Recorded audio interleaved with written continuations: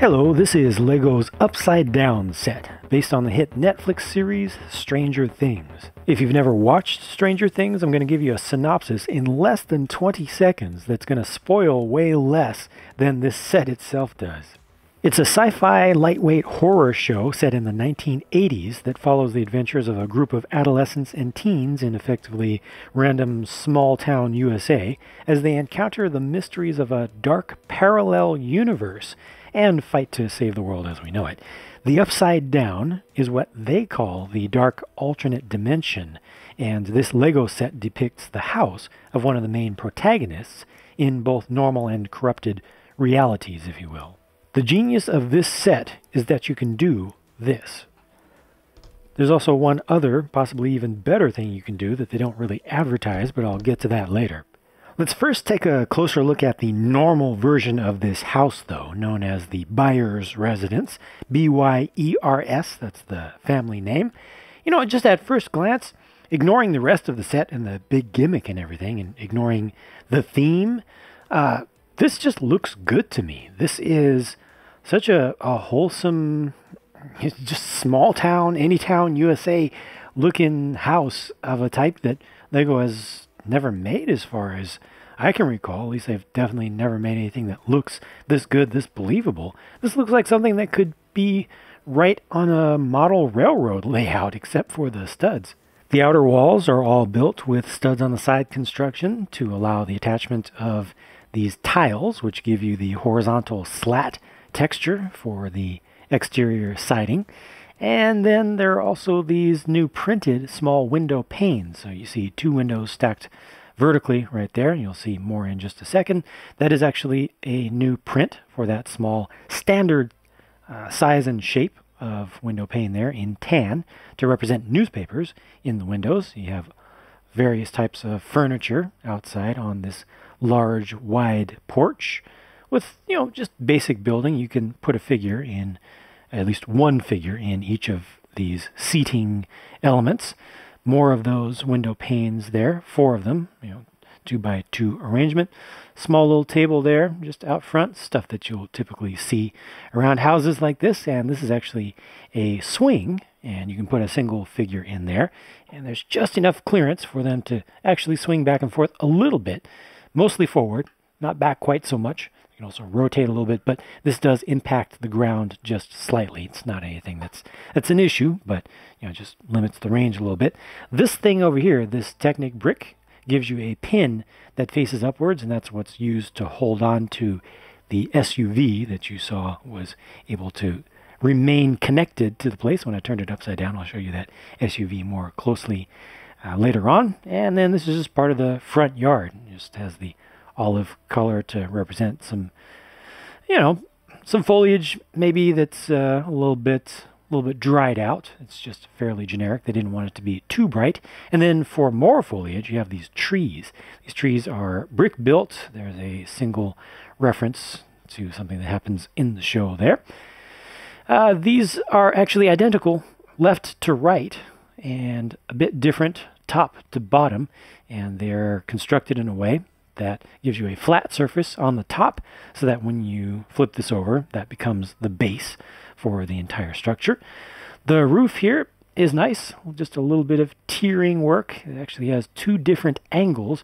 These are just angled pieces right here. You know, it's just part of the slope shape, but then the rest of the roof is actually purposefully angled to fairly closely match that. I think it's impacted just a little bit. There may be just a little bit of stress in the pieces there, but it's nothing that stresses me personally out. And you just have another tree over here on this side, and there's no sign on that one. Looking around the back, just a little bit of extra texture brought in with some stickers. There are a lot of stickers used in this set. So if you don't like stickers, well, you may just have to grit your teeth a little bit. There's a little bit of attic space up here with that's a camcorder, old school camcorder with a VHS tape in it. And over on this side, that's a nice wizard's hat. It's printed up all around, and it's something that can be used for cosplaying. And it's related to one of the main characters and one of the main themes that starts off in Season 1. Also up in the attic is a stack of papers. These are drawings, and there's a sticker on the top one to give you some actual detail, but it's tough to see that. You have to do a little bit of disassembly. It's a sticker on a 2x2 tile, and that thing there that's depicted is called a mind flare. And it's one of the antagonists of the series, and this represents a drawing by one of the protagonists. Overall, the interior of the house is fairly small, but there's far more detail here than I could reasonably ask for in an actual official Lego set. You got a brick-built chair here, which will hold a single figure, a potted plant. There are some storage boxes back in the back, including one on the left that has a sticker on top that says Xmas, so you would find some Christmas lights inside of there. This is a D&D rule book. It's just a sticker on a 2x2 tile, but it's a very nice and appropriate inclusion. That's a bear trap that could be set to try to stop evil things or bad people. Got an axe back there also for a little bit of self-defense. And here are the Christmas lights, some of the Christmas lights that have been put up. You have some physical ones, and you have some that are just represented with the sticker on the back. Now, this is an important reference to the show. I'll try to be kind to people who haven't seen the show throughout this video, but also give nods to folks who have seen it. I've seen season 1 twice and season 2 once so far myself, but that's an important arrangement of stuff up there that has to do with communication or attempts at communication. You've got a couple of boards up with things that are posted up over here. Very important telephone, which is attached to the wall. They could have added more detail there, but it would have been too large for the amount of space here. I think the couch is super ugly with its colors, which is absolutely appropriate for the scene, for the setting. And on the coffee table here is one single copy of a poster that is announcing that a particular kid is missing. It's Will Byers, and he is one of the residents, the youngest resident of this house. And then this small room over on the side is Will's personal bedroom. So he's got his bed there, which is a build that I haven't seen Lego do before. They're trying to show that the sheets are partly drawn there. There are lots of lights inside, in case you're afraid of the dark. You got a Jaws poster up on the wall. You got a cassette deck. There's a table back there with some drawers in it. Just minimum size, but trying to get the maximum suggestion of detail across. I think they do a pretty good job with that. There's the backboard behind the bed and some D&D related posters or drawings on the wall, posters and drawings, and also the Zombie Boy drawing, which is also an in-universe reference.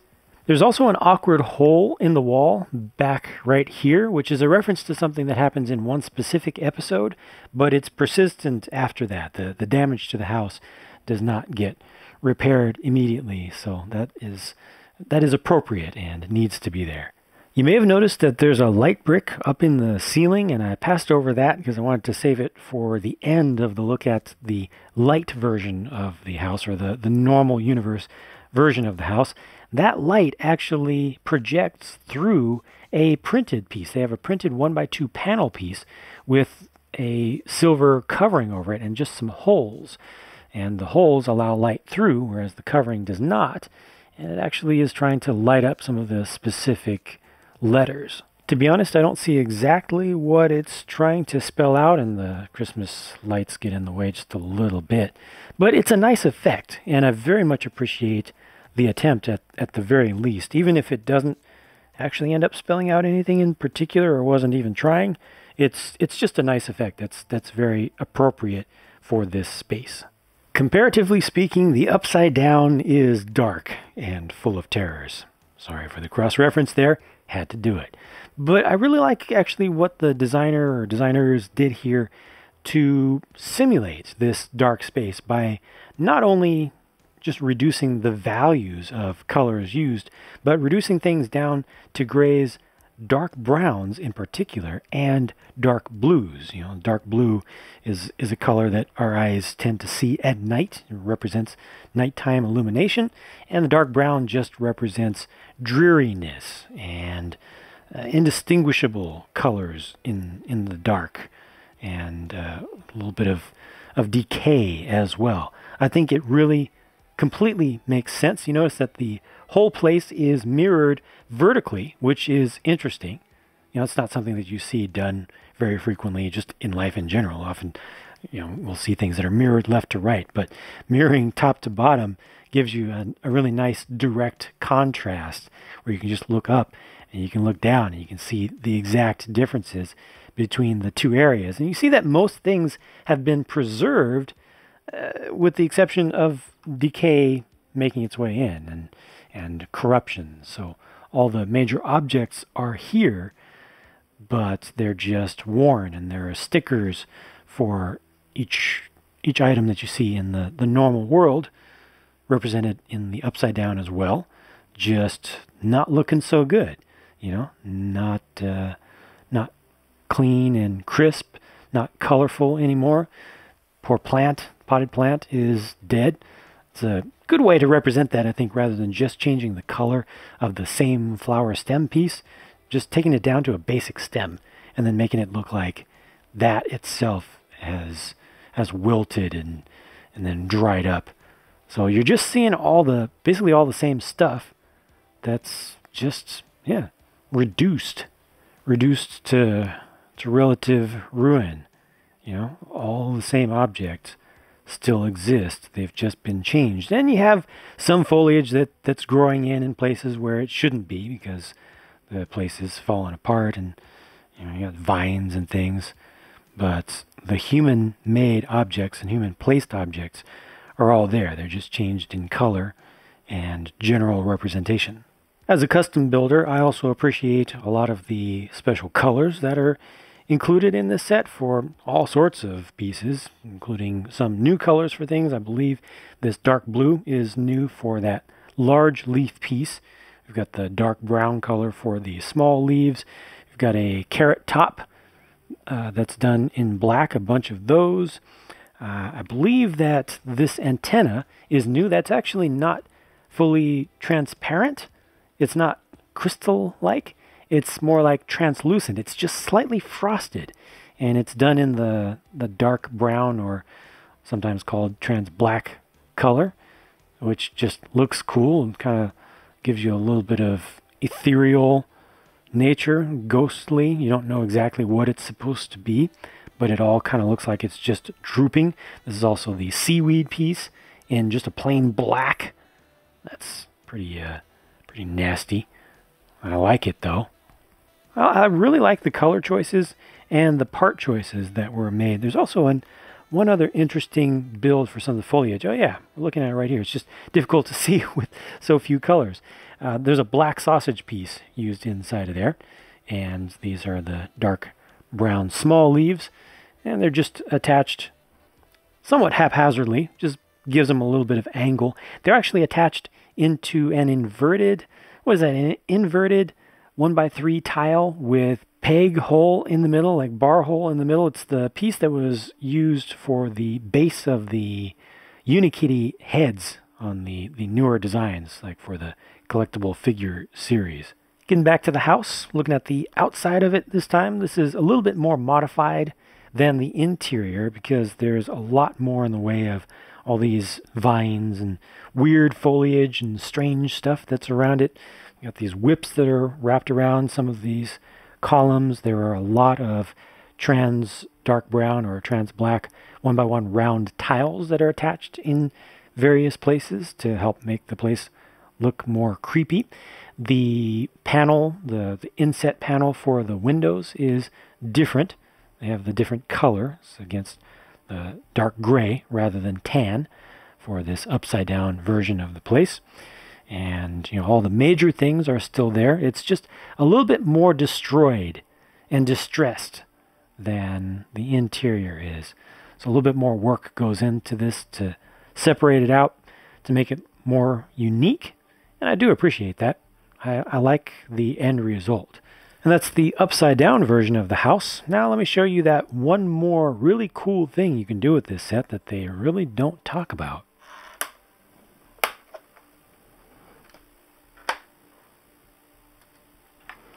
It's not for the faint of heart. You do have to be careful, and it does require some application of strength with care, such as not to rip everything apart. But I've just separated these two houses, and they now work perfectly fine by themselves. Well, I personally think that these look great just by themselves like this. And, I mean, this is a perfectly usable house. Even if you don't care about Stranger Things, this is a nice house. You know, it's a very realistic looking house that adds a lot of class to just about any scene that I can think of that's you know, a residential area. And then you end up with this, which, you know, maybe isn't as useful, but again, take it out of the Stranger Things context, and it has kind of just a rundown house in a swampy area sort of vibe. You know, this still seems like it could be feasible in a regular universe, just in I really feel just a swampy area. Just imagine that the original colors were as you see here, and then maybe add a little bit of foliage, you know, some olive colored foliage out here, a little bit of dark orange, a little bit of regular brown, spruce it up just a bit, and you actually have two houses that you get out of this set that are very nice. Now they are open on the back. It would be possible to leave out some of these pieces and actually connect the two together if that's something of interest to you, or do a little bit of customization, you know, provide a wall back there. But it's just something that I find very interesting, and yeah, I wanted to show it. Hopefully this will inspire some folks to use this set in ways it wasn't intended to be used. As we move into looking at the minifigs, the set includes this display stand with just a sticker for the logo over there, and this represents the 4 main adventuring characters from the first season. So this here is Mike. He's a kid. He has medium-sized legs in dark green and a new torso print against tan. The figure on the whole looks pretty good, especially that torso print. It's always good to get more medium legs since those are available these days. But to me, the face and the hair together don't look like the character from the show. Unlike the other figures in this set, this one just doesn't quite match. Now, he does have an alternate face, an alternate expression, which is good. It looks like the printing that I got in the black is a little bit thin, you know, just didn't quite go down properly. I don't have, yeah, I guess it was just thin, like it was watery ink.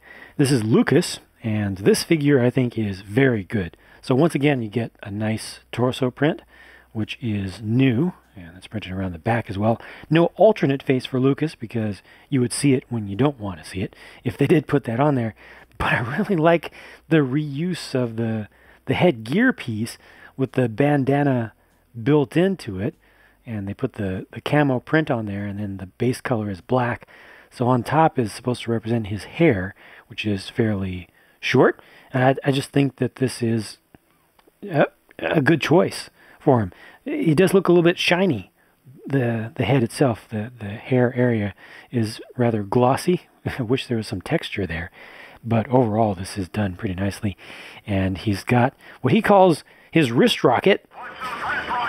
And it's an existing piece. I think we first got that with the Bart Simpson collectible minifig. But this is a new color for it with the light gray as the base color. And it has a little bit of yellow on it, which isn't perfect, but I think it looks fine. I think it's excusable. And then he also has the vertical style flashlight there, which has the T-shaped piece in gunmetal gray. Now this is Dustin, and oh my goodness, this has to be one of the very best Lego official representations of a real person as a minifigure that I've ever seen them do. If not the best, it's that good to me. It's absolutely perfect. I mean, it has minifig proportions. It has no nose, but it looks like the actor. Spot on. It's too perfect. The hair built in with that baseball cap. It's so good.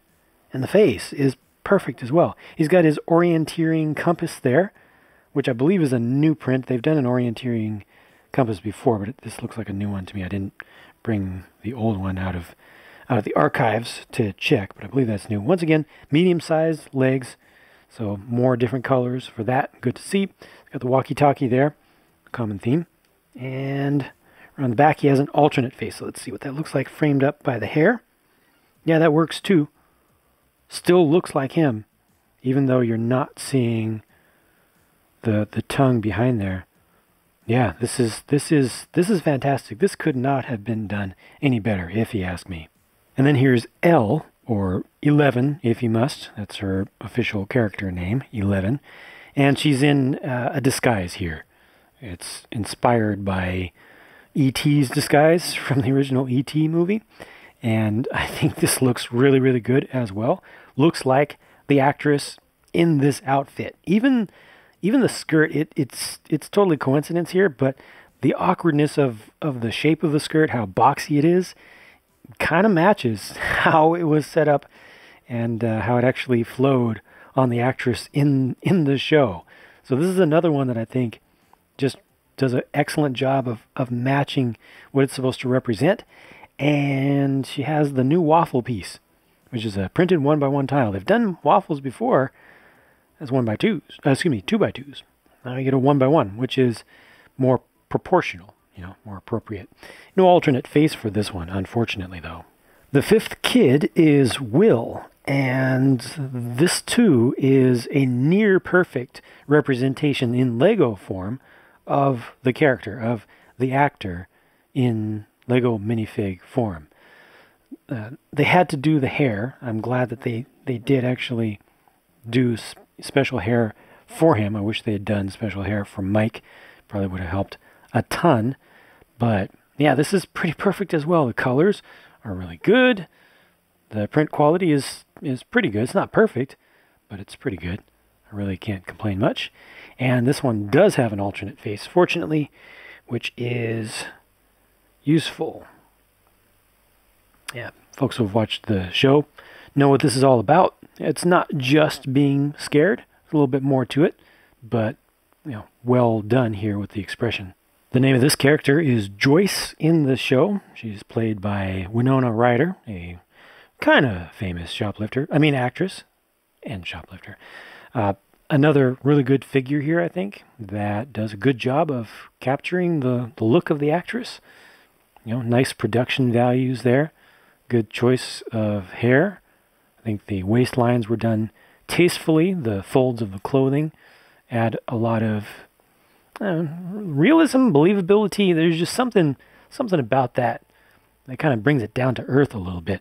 And she has this special printed tile piece. It's a 2x2. Glad that it is actually a print and not a sticker. And that is a drawing by Will, actually, representing himself, his own D&D character, Will the Wise. There's an alternate face, a little bit more worried, a good one too. The last human figure here is one Jim Hopper. He's the chief of police of the town. Comes with the coffee mug there. And this figure to me does not look like the actor. So, yeah, just a lot went wrong with this. It's another case where the torso is pretty good. Nice to get that new torso print, which is fairly generic. It doesn't have any specific writing on it or anything that makes it specific to this theme. But the face just ain't right, if you ask me. This is the least like the actor out of all the figures in this set by a long shot. I just don't see it. Maybe it's just me. Feel free to disagree in the comments, but to me, this is a miss. Oh, hello. What's your name? Sarlacc face? I'm calling this Sarlacc face. Technically, it's a Demogorgon who doesn't have a name, but has a name now because I just named it Sarlacc face. This is a really good figure for what it is. Uses those funky legs from the collectible minifigure Fawn. I think that this figure is really good.